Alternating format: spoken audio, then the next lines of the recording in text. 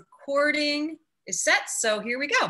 So welcome to Connect and Create. I'm Karina Sephora, and we have the wonderful Lois Schklar with us today. And I'll share briefly, Connect and Create began earlier this year. It was my way of managing my social life, really. And in the time of COVID, which we're still in, we all thought it would be a lot shorter. And I missed being out and about and meeting people and hearing what they were up to in their art lives. And I thought, why not create a platform so that I can share, other people can share, and we can be together. So Lois, I know you were the guest of Catherine Mitchell. And so I acknowledge you for reaching out and asking to be on the Connect and Create show. And so thank you so much for being here. And I would also say a nice thank you to Fulton County Council for the Arts. I've received a generous grant for coming up with innovative thinking and creating a space and an environment for people to be creative. And I thank Fulton County Council for the Arts for the wonderful grant that I've received from you. Lois, anything you'd like to say before I jump into your bio and share a little of your professional accolades? No, go ahead. Okay, great. So Lois's work, and I'm excited to see this presentation. You know, something that I love about artists is when they jump out and they say, I'd like to share. And so I want to acknowledge you, Lois, for being that person. So Lois's work has been shown in exhibitions throughout Canada and the United States. Her sculptures are in the Racine Art Museum, the Brontman Collection, and Claridge Investments, Idea Exchange Art Gallery, and the Key Corporation.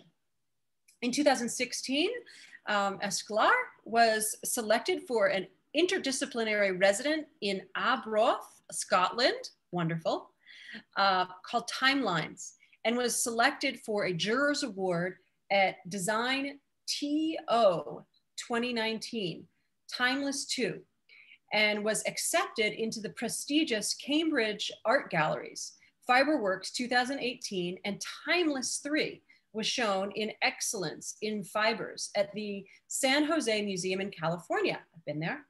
And Schklar's 2018 exhibitions, Rememory, and Specimens explored the idea of audience interaction, which later led to the exhibition Prototypes in 2019. Schklar has received grants from the Toronto Arts Council, Canada Council, and Ontario Arts Council. In 2013, she was awarded an OAC Multi-Integrated Arts Project grant for Collected Memories, a drawing installation with a professional dancer, musician, and lighting designer. Most recently, Prototypes, an exploration of sound, narrative, light, and audience participation was made possible through the generous support of Canada Council's Explore and Create grant. Sounds like Connect and Create, 2018, and the Ontario Arts Council, Arts Council's Exhibition Assistance Grant in 2019. And currently, Lois is a member of the Redhead Gallery in Toronto, Ontario. So with that introduction, I welcome you, Lois, to our Zoom stage. And thank you once again for being here. And I so apologize about, not having everything go technically as designed. And thank you very much for being here. Well, thank you for having me. And I also want to thank Catherine Mitchell for leading me to Connect and Create. We were classmates many years ago at the Atlanta College of Art. And this is the first time I've seen her since then. So that was pretty neat. So I'm gonna, if you could share, are you ready to share your screen with me on the PowerPoint? You have your PowerPoint? I have a PowerPoint, but you need to share, in order to access it, you need to allow me to access it. You need to share your screen with me. You have access to share your screen. Okay. No, it says host disabled participant screen sharing. The little green button at the bottom should do it. Okay, now we got it. Okay, now I have to tell you that I'm going to take my face off of here. Okay. because I will be reading through the presentation. Okay.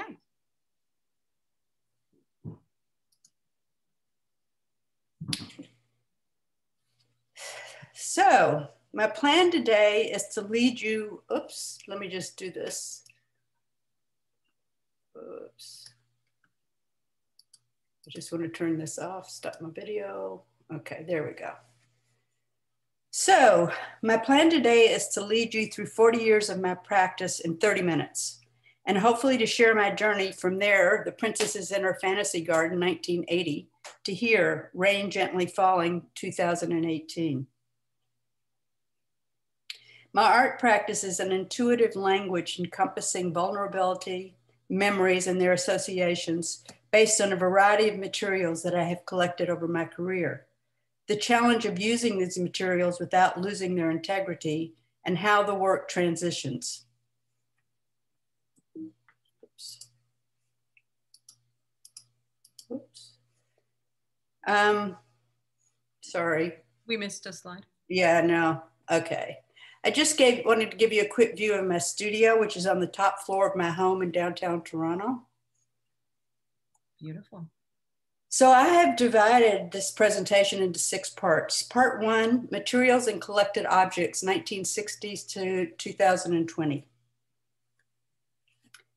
My current practice consists of an ongoing series of installations that document and measure the vast collection of objects I have accumulated over a lifetime.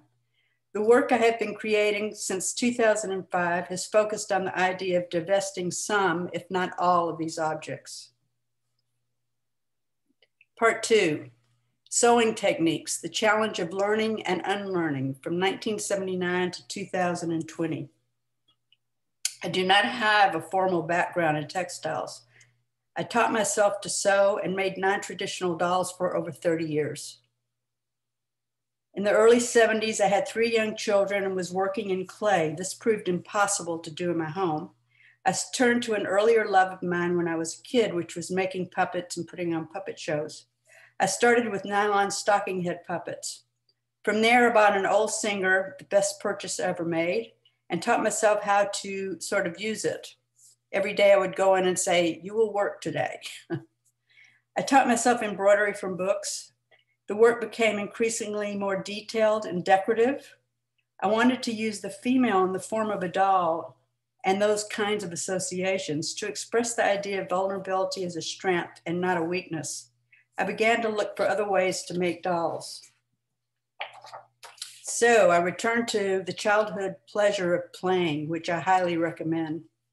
I started building structures with twigs outside like I had done as a kid. I took these fragile twig sculptures indoors when the weather turned cold and combined objects from nature with paper mache. Eventually, I began to use these fragile materials with simple fabric forms. They became fetishes and voodoos, powerful magical beings who protected the female figurative forms I was making. Oops. Part 3. Creating self-supporting fabric forms, from 1985 to 1998. From there, these dolls, the doll on the left, evolved into simple figurative forms that became more like vessels. I used precious fabrics like silk and fine upholstery, with added fragile materials like twigs, tea bags, Chinese soup, and the work became more abstract representations of the female form. Broken Promises on the right was the last piece in the early series of dolls. It marked a transition to the idea of using the vessel form to symbolize the female. Broken Promises used the top of one of my outdoor twig structures with a stuffed linen form that is painted with lint from the dryer. Some other influences during this time. Whoops. On the left, the burlap covered bushes found in the countryside of Ontario. I had been admiring these guardians of the fields, these protectors of emerging evergrown growth for many, many years. I discovered that burlap was a cheap, non-precious material to experiment with. Thus began a period of working with laminated burlap, a technique I developed and explored for over 10 years. On the right, there were large textural rocks by the ocean in Massachusetts.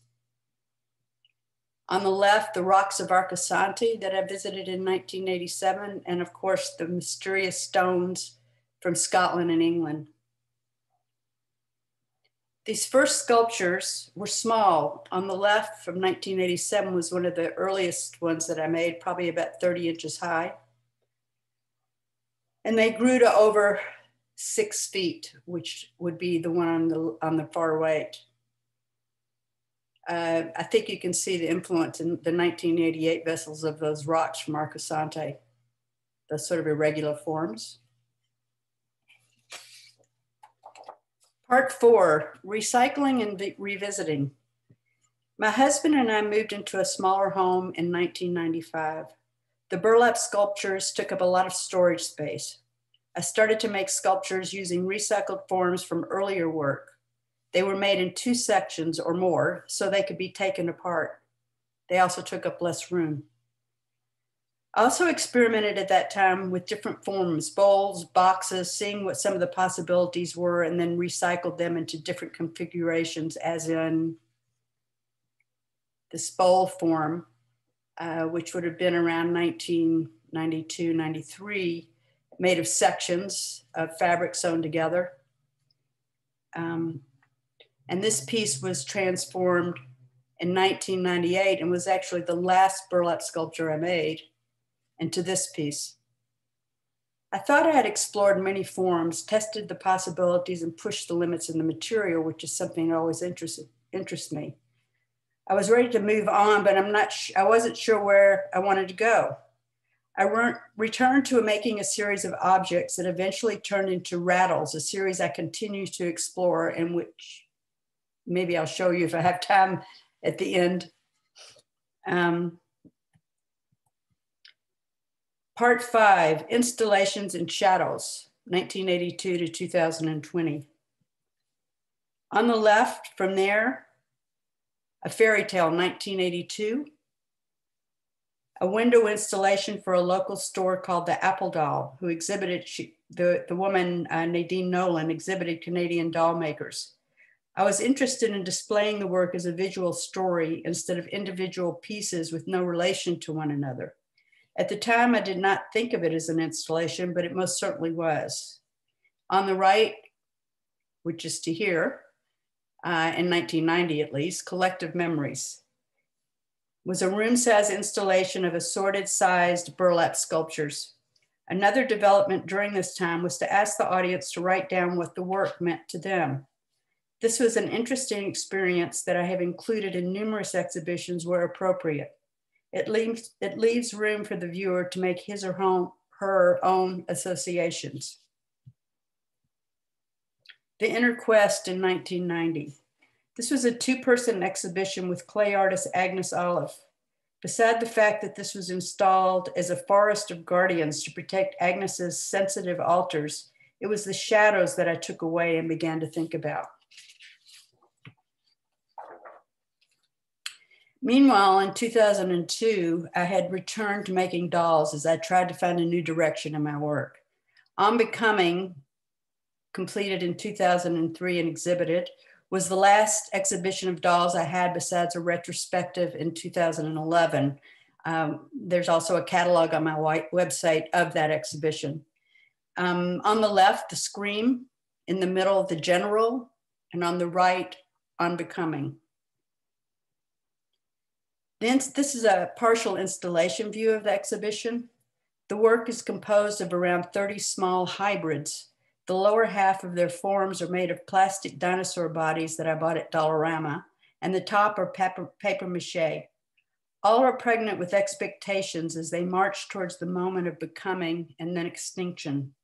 There are smaller beasties who taunt and torment the hybrids, trying to prevent the transition from one state to another. Most of the works were rattles that could be shaken and declared, "I am here." This became a statement and is a recurrent theme that has continued to play an important role in my work, and is the title actually of my next exhibition in 2021. After this work, which was psychologically and technically challenging, I thought I was done, time to retire. After a year of not working, which was the longest I've ever gone without working, I decided to clean out my studio and get rid of my objects, which is a laugh. I took long walks, photographed marks on the sidewalks of the city and the tar-streaked streets, and started to arrange my objects on the wall to have one last look before I purged. But I was hooked. Where could this lead? How could I throw out my coveted objects? So I started to research into artists who worked directly on the wall. I began to look at the work of Lois, whose large body of work I'd seen at Mass MoCA. I loved Richard Tuttle's wall and room installations and saw his work in New York and London. I have not seen Samina Mansouri's work in person, but include them as reference. These are two of my earlier explorations. In 2005, which was a little sketch I made, and in 2005 was from an exhibition I was asked to be in with objects from the beach, collected from the beach in Toronto.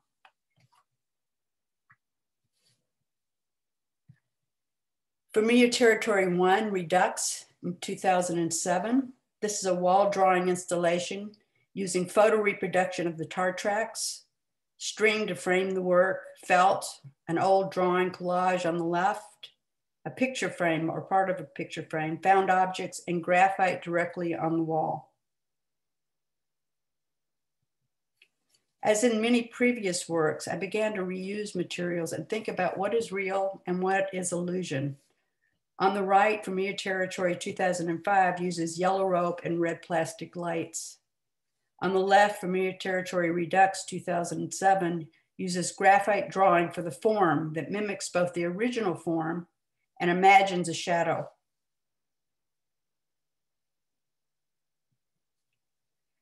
Familiar Territory Reminiscent 2008 was part of a 30-foot installation on a wall using string, found objects, and a graphite drawing. The idea of the pathway is prevalent throughout as a symbol of the path we choose to take in life. This is also a recurring theme that began with my last doll exhibition on becoming and continues in my current work. Familiar Territory Excerpts is one of a series of work created from the stencil mask I made to trace graphite lines on the wall or packaging that I used to transport the work. I started experimenting with wire and magnets around 2009, 2010, and expanded into room size installations. On the left, Familiar Territory Entangled, 2010. This is just a small portion of a room size installation and very difficult to photograph. On the right is Cascade, which was coated garden wire with found objects suspended in a city storefront. This is a top view of Tethered Memories Hung Low Beneath the Void, 2011. The wire installation was suspended from the ceiling over a large, low white platform that was 12 feet by 20 feet. So it gives you a size of the dimensions of the piece.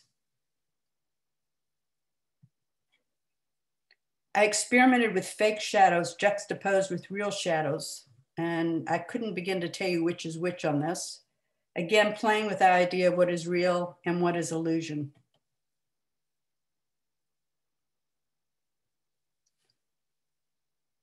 I started reusing the materials, the different wire sculptures in different places. So this was a piece called Suspended. On the left from 2012, the installation, which was made out of wire and objects, was attached to a skylight. And on the right in 2013, the same installation was installed on a wall. And on the far right, you can see a detail. Again, the shadows play an important part of this work, although I didn't draw any in on these particular ones.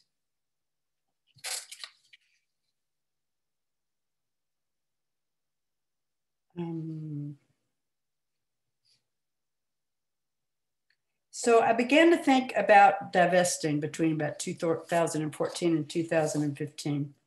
I felt like I needed a change. And my friend Yael, who's here, told me about hospital field in Arbroath, Scotland. Yes, and it was a castle. We did work in the barns, which were pretty amazing in themselves. It was a fantastic experience. I wanted to get rid of my objects again. I was back into that divesting, getting rid of stuff, and consequently mailed a shoebox full of small objects to hospital field and sent along some elastic cord I had lying around. I thought I was going to write and play mentally with ideas and leave the box of objects in Scotland. Instead, as I was writing about the objects I planned on throwing away, I started to think of ways I could display them on elastic cords. On the left, timelines detail some of the objects I planned to throw away that were in that box. And on the right, a finished piece, timelines installed on the wall, was the first finished piece I think that I did from that series, in that series. And this developed into a new series of work that I continue to explore. In leftovers, objects were attached to vertical elastic cords held at the top by found wire hoops. On the left were wood dinosaur pieces from Dollarama, one of my favorite places, some painted and some natural. In the middle are popsicle sticks, and on the right are ties from those burlap bushes that you saw earlier.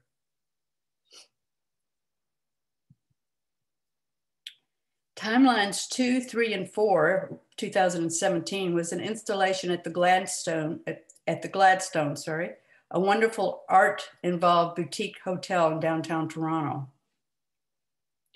So from left to right, timelines 2 in the corner, timelines 3, and on the right, timelines 4.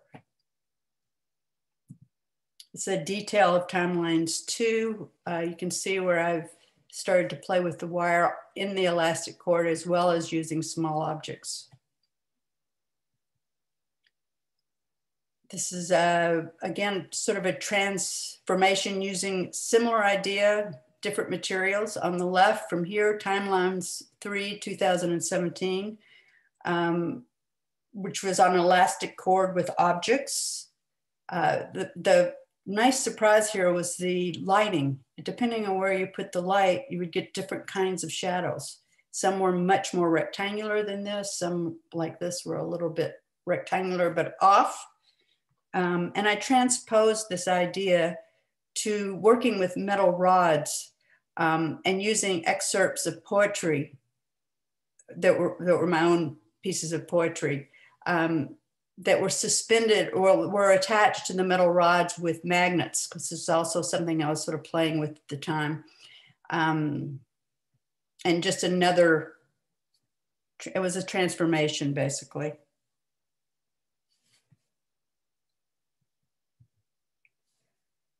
In 2018, I had an exhibition at the Redhead Gallery called Rememory, and on the left is an installation view of rain gently falling, and on the right, in the far corner, is timelines poetry excerpts. The installation was suspended between 2 walls with 3 layers of recycled wire drawings, and there were shadows both real and drawn. And if you notice on the top, you probably can see that round object in there. This also was taken and was a repeat of, or in a recycled piece from before, from the suspended series. I also began to revisit paintings and drawings in my practice. Lamb language in 2001 on the left were tiny threads that were threaded through holes in the board, interspersed throughout the painting. These were from a series of paintings made after a cross-country trip through Eastern Canada. The sun caught glimpses of light and shadows on the field as we drove past them. And the drawing on the right is from 2017, has the same feelings as the painting. Both have a similar aesthetic and feed into specimens 1, 2, and 3, a series of work I began in 2018 and that is ongoing.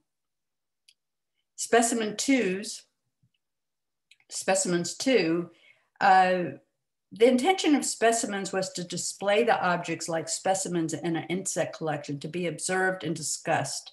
The work was designed for audience interaction, which I will explain in more detail in part 6 of this presentation. This was specimens 3, and so far I've made 3 versions of this and displayed them in different places, and I have a 4th one coming up. Along with the work on the wall, there was a table holding folders and extra specimens. The audience was invited to buy or swap an object from the installation. Each participant was asked to provide a written explanation for the purchase or swap. In other words, aesthetic considerations, personal associations, or attachments. Many objects were bought, taken, and not replaced. The installation was thus transformed via manual manipulation and the observations of the audience. It's a detail. Some of the objects were as they were, and some have been altered.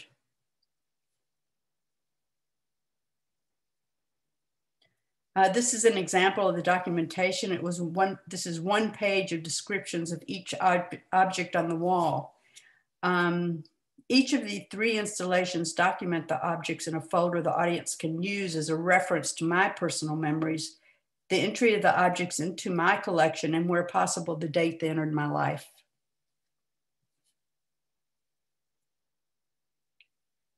Part 6.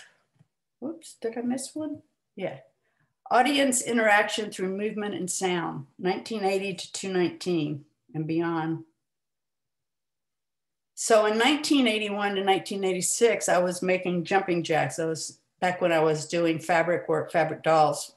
And I had a great fascination with jumping jacks. I had a few that I had collected over the years that were made out of wood or paper. And I sort of started thinking, well, how could these be made out of fabric? And actually, in research that I did, found out that some of the originals were made out of fabric. So I could use some of the techniques that I had learned to develop different kinds of jumping jacks that you could pull the cord and the arms and legs would move. So that was then, and this is now to here, homage to Jim Dine. This was a collection of old brushes, paint brushes that I couldn't use anymore, that I placed on elastic cord. They could also be pulled. They would make a sound and the brushes would move.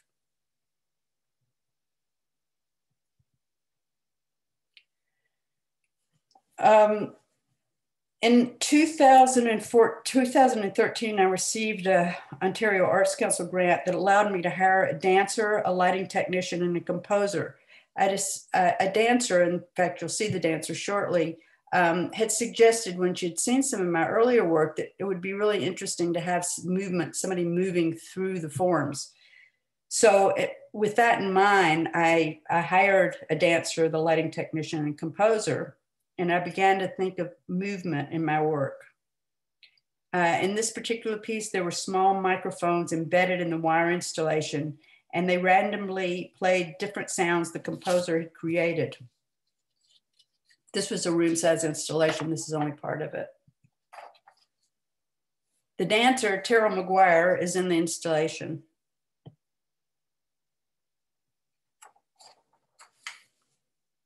In 2018, with the generous assistance of the Canada Council Explore and Create grant, I was able to hire 2 computer techies and a composer to investigate and develop interactive computer-generated and analog works. On the left, Rain Gently Falling, which you had seen before, reconfigured on the right to Waterfall. When I discovered I had received the Canada Council grant, I invited the team that I had hired to the gallery to see the work and brainstorm some ideas. Unfortunately, that day, the lights in the building had mysteriously gone off. Jeff, one of the team members, used his cell phone to walk close to Rain Gently Falling and thus created a moving rhythm of shadows. Aha, I almost shouted. This is what I want to do.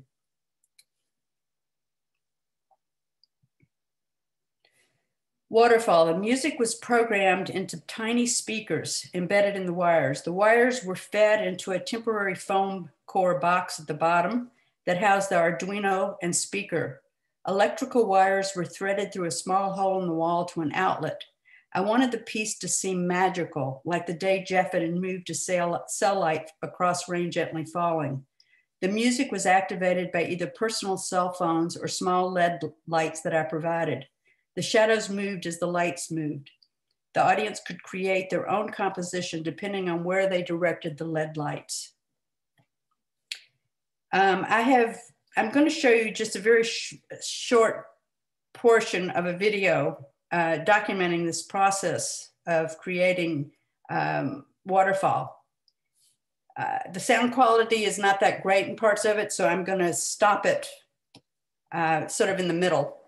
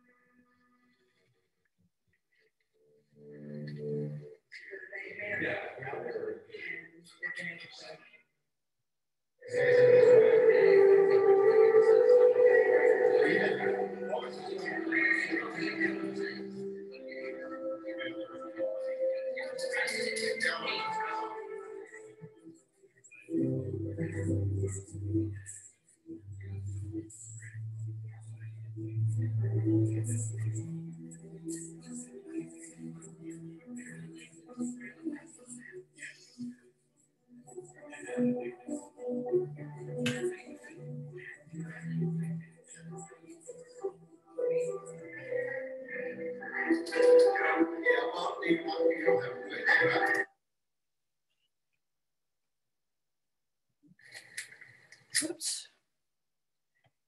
So my most recent work, where I'm using the elastic cord, is from 2019, 2020. It's an ongoing, it's actually the first in a series called Lies.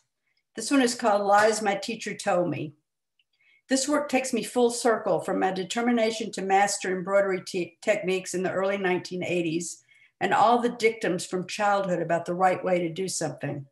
In Lies, objects are suspended on elastic cord to create a metaphorical timeline.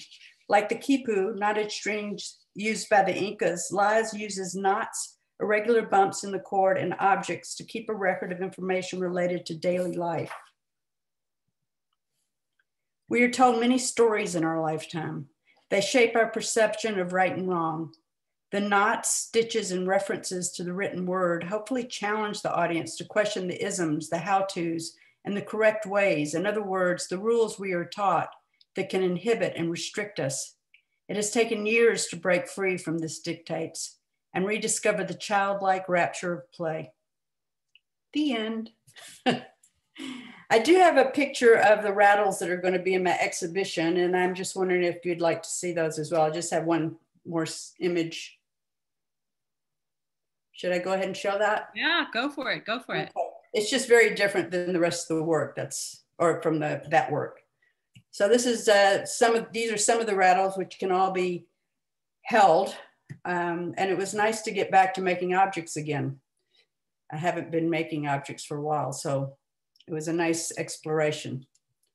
And that is it. So I will stop the share now and I'll get back to myself. There. Oh, I'm getting so proficient at this. Great job, Lois. That was wonderful. And what a beautiful surprise. It's rare that I have a guest on the show that I'm not familiar with their work ahead of time. Yeah. So this was a real treat for me also to be able to see, to have my eyes open to a brand new artist in my, repertoire of people that I know personally. Great. And I love that you brought a wonderful audience with you. Great. Yeah. Hi, everybody. So thank you everyone for joining. And as I mentioned, we started about 10 minutes late, and I have some space to stay on a little longer so that we can answer some questions. And the floor is open. If you'd like to raise your electronic hand or put a message in the chat, I can call on you. It looks like Catherine's off of mute. Catherine, did you want to share something? I was just going to say how exciting it was to see that transition from art school days. And, so many people go to art school and they never really make art again, which is very unfortunate. So it's obviously been a really wonderful life and lots of variation and evolution in it. I like your brand new pieces too. Those are wonderful. Thank you. Fabulous. Anyone else? Let's see. I see a couple. Anyone? And if you know how to raise your hand, that's helpful just to manage so we don't talk over each other. Or I see a couple questions in the chat. Hold on. It's great to see you from Kim, Kim Lee Ko. Lois, great to see the trajectory of your work over the years. From Lena, love your work, wondering how you pack them. So there's a question in that. Very easily. The wire work and the elastic cord work, I just attached to foam core boards. That's it. Easy. The other work wasn't so easy to do, like any of the things that had very fragile materials in it, the earlier work, any of the fabric work, that would have been harder to package. I like to package too. So I like to discover ways of doing it, number one, cheaply, because I'm cheap that way. and packaging can be very expensive. So that's one of the things that I like to do, is how to package things. In fact, I had, with a friend, we were talking about curating an exhibition, and we had actually chosen an artist called The Art of Packing, how people use packing in their art or how they package things. I love that. And Lois, I'd love to share with you, many years ago, I was involved with a show at the University of Wyoming that a friend of mine, husband and wife that are professors there, they put together. And this exhibition, all of the artwork had to fit in a particular size and shape envelope. And there was a clever name for it too, but it, different maybe than what you're talking about. But, it was really interesting because oftentimes in an exhibition, you have this really large, expansive work, you've got smaller work, it's all like that. And everything that was in this exhibition had to fit into a particular sized envelope, kind of like a manila envelope mailer. Yeah, I actually was in something like that. That was in Newfoundland a number of years ago. And I asked someone to help me with it. They had a very small, it had to be 19 inches by, I don't know, 6 or 7 inches, had to fit into some kind of an envelope. But what I did is I designed an elastic cord piece that all fit into that. But then when it expanded and they put it on the wall, it was over 6 feet wide and tall. So they're parameters, but different. It was fun. It was challenging. Wonderful. Yeah. Let's see. People are really using this chat. Let's see. We've got another question, Lois, from Kim Lee. Kim Lee Ko, and she's personally interested in the sensor work. And, how did you learn about the sensors is the question inside of that interest. Oh, that was through the grant that I received. I had worked on that earlier piece, Collected Memories, from 2014, and it just sort of got a taste of it. The guy I worked with wasn't really a computer expert. He was more of a musician. And in the second work, the Canada Council grant, it was, I was interested in taking that idea further. And exploring more of that interactive quality. And in that particular piece, which was great, you really didn't touch the work.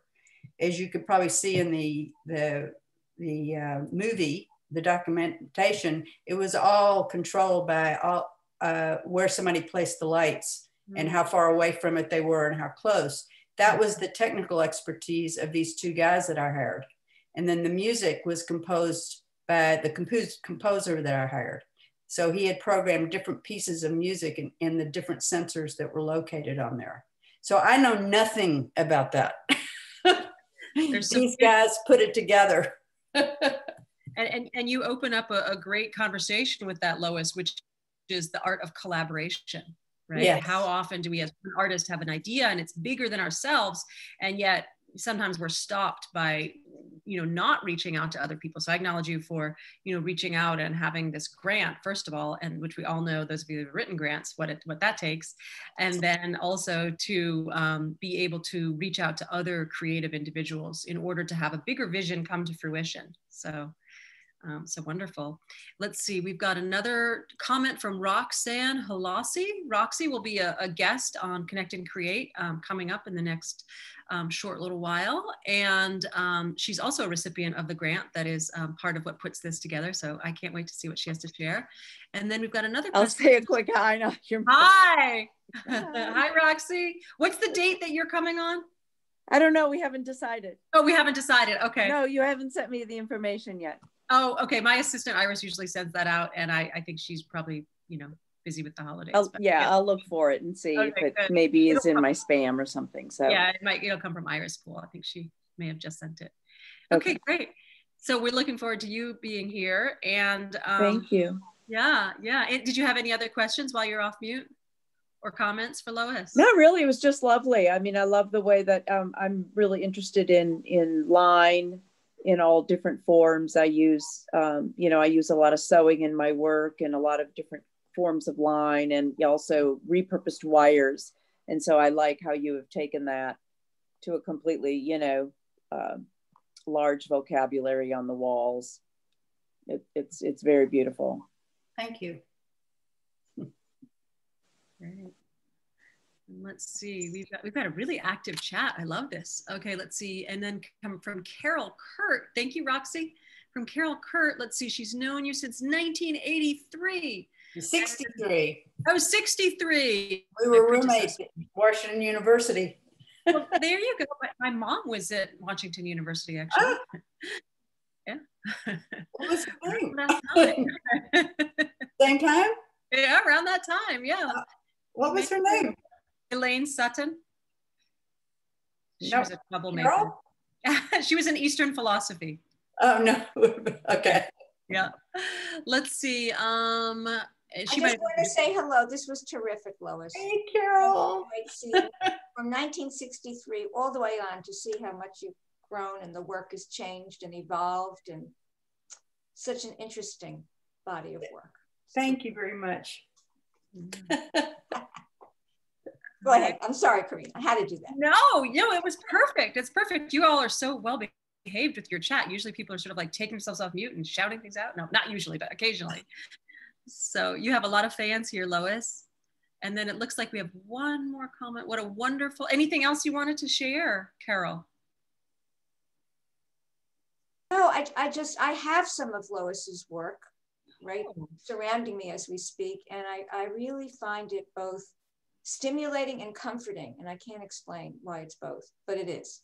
Mm-hmm. So I just feel very fortunate to have had Lois as a friend and as an artist, both. Mm-hmm. That's it. That's it. Great. Thank you very much, Carol. And then let's see, from David Shatsky, thank you. What a wonderful retrospective without an ending. I love that, right? Continuing. And since this is being recorded, I wonder if I can have access to it.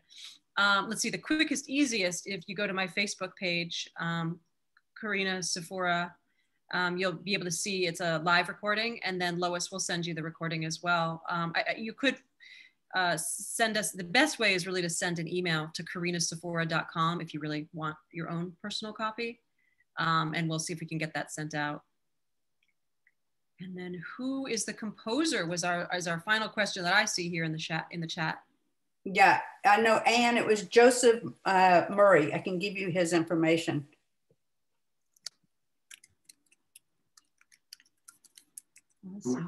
Hello, Lois. Thank you very much for that information. Yeah, I thought it was a really great piece. I was very amazed by all that work. Thank you. I'm hoping that I can complete it. There was another piece as well, which I didn't show because it didn't really relate to the lines and all that kind of stuff. But there's that I want to continue. We'll see. Yeah, I think I had no idea you had done some electronics and sound and stuff like that. Yeah, you may have been away when I showed that. It was at Loop 2019. Okay.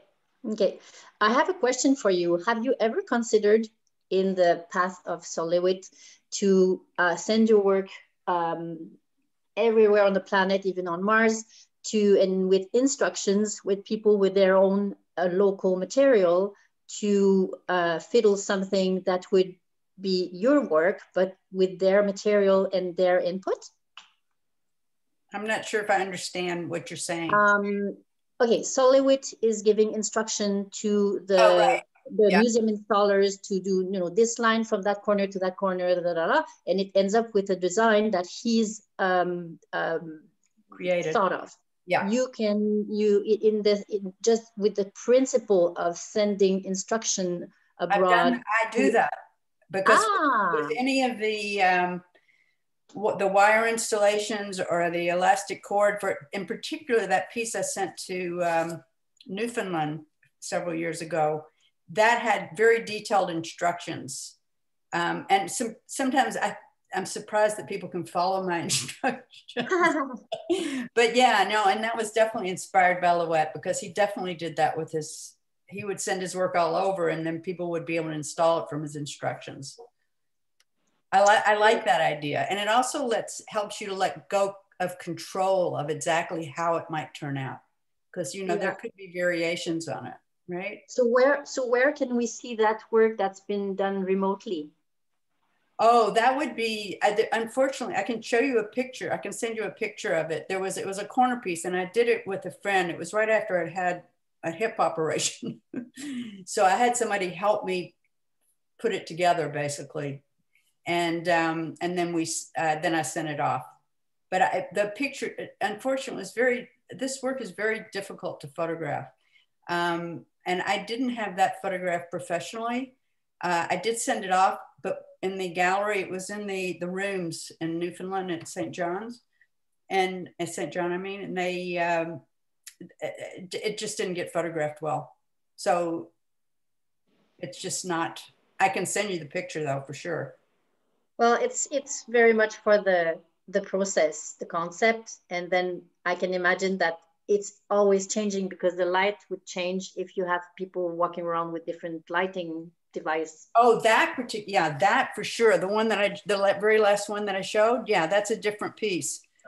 That definitely changes. And also it needs work.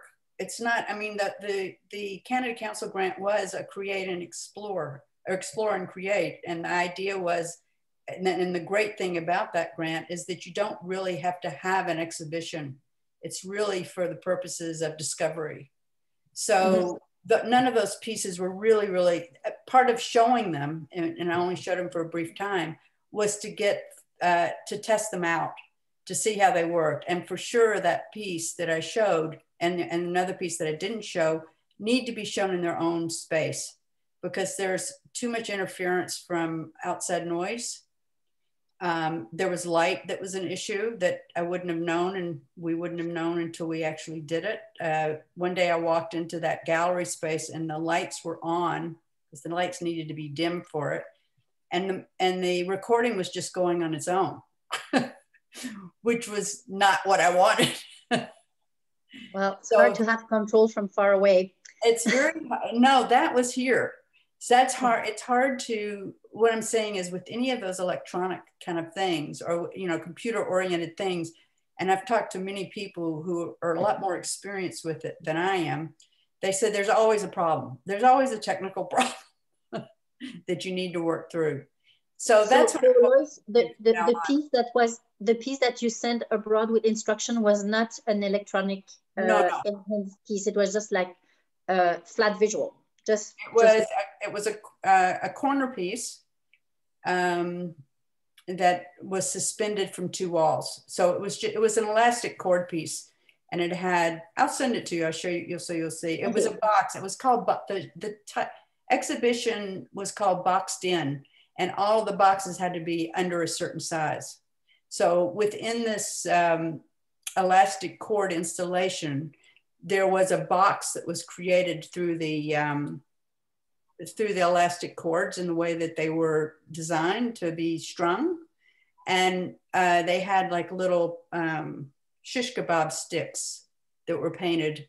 So it formed a box that was approximately 19 inches by 7 inches or something like that. I don't remember what the dimensions were, but it was definitely a challenge.